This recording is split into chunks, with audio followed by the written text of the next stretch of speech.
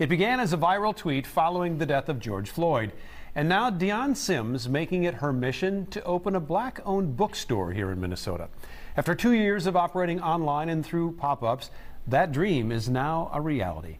Black Garnet Books now has its own storefront in St. Paul and is one of few Black-owned bookstores in the Twin Cities. In tonight's Voices for Change, Rose Schmidt shares the next chapter in Sims' journey, putting more voices of color on the bookshelves.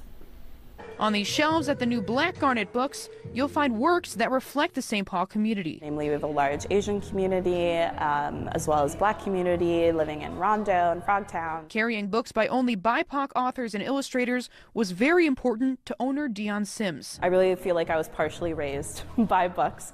And despite that, I had never walked into a bookstore and seen people of color serving me. So this book lover decided to create a store that her childhood self would have wanted.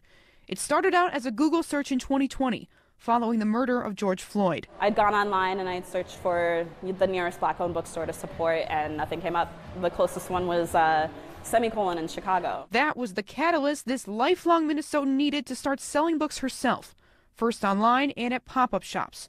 All the while looking forward to the day she'd finally have this brick-and-mortar store for the community to enjoy. Going to a local library is okay, but just knowing that you have a Black bookseller right here in your corner is amazing. In the short time it's been open, the bookstore has been flooded with families like this one, grateful to have a new Black-owned business to support. And I feel like books are one of the ways that we see that anything is possible, and therefore the representation in books is important. The owner says she'd like to get authors to come here and get back to doing pop-ups in this area.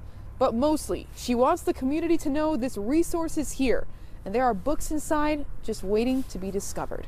Reporting in St. Paul, Rose Schmidt, Fox 9.